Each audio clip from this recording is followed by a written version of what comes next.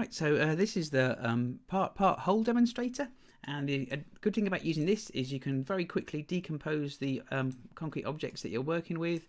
We've got the whole, we've got the part and the part, and I can split these pieces up.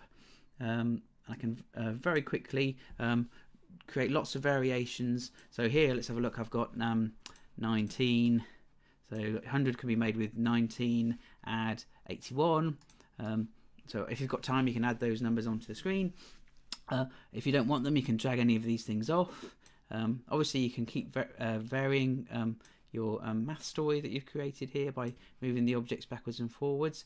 I can say 100 take away 39 equals 61. I can say 100 take away 61 equals 39.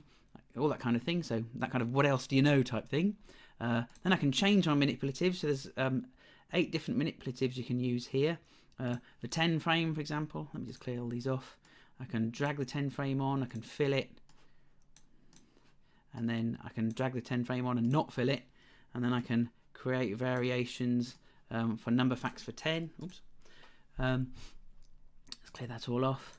Money's quite a nice example on here. So I've got 50p up here. Let's find a variation on ways of making 50.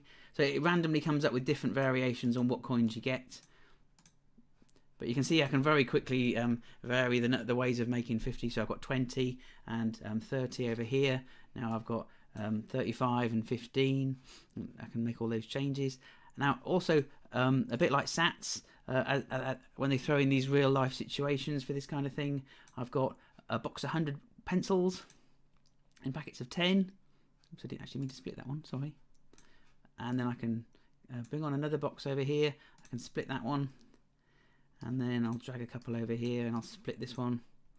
And so you can see very easily and very quickly decompose what you do, what units you're using in front of the children, and very quickly vary the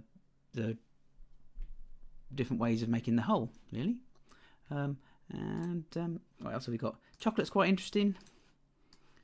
So these chocolates, they are a well-known yummy chocolate that comes with 2 bars in each one.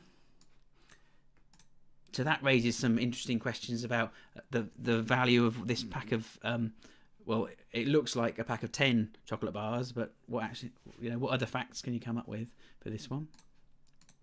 The eggs raises the thoughts of the meaning of a dozen. So really, lots of variations of things you can very quickly do in front of the children to explore their understanding of part whole. Have fun.